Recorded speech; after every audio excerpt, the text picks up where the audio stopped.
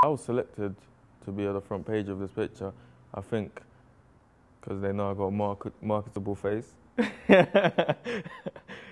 I'm playing.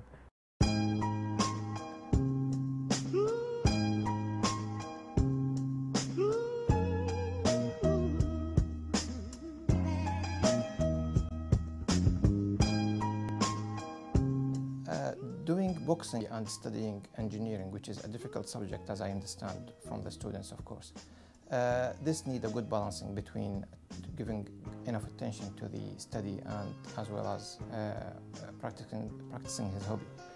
So as long as he does good timing between the two and do whatever he's supposed to be in terms of doing the study, doing his assignments, and then revising for his study, of course, I don't think that will affect him as long as he's progressing well in his study.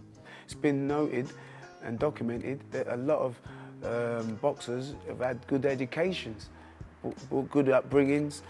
They don't all come from areas in the inner cities.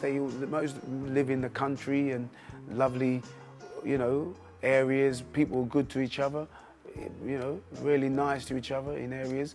All say hello. Like you're in Australia, good day, good morning. Here, you don't hear that because it's just the way of life, see? And that's what we've got to change. We've got to change that way of thinking, way of life, and bringing people together, and sport does that. So, if we can develop sport in a whole, I think, the communities will be together. Obviously, education's important as well, so that's got to be done. But at the same time, if you think about it, the wider picture of this is kind of being successful, being a business person, being able to bring something that's kind of there, that's going to last. If boxing's going to do it, if him being an electrical engineer is going to do that, then fair enough. By the end of the day, either way he plays it, he's always going to be a businessman first.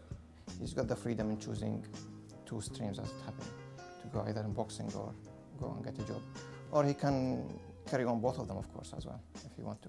I think university is all about learning, and it's all about building you up and putting you on a platform to make your own decisions. So regardless what degree you do, it doesn't really matter. So I'm still at a degree level, so to say.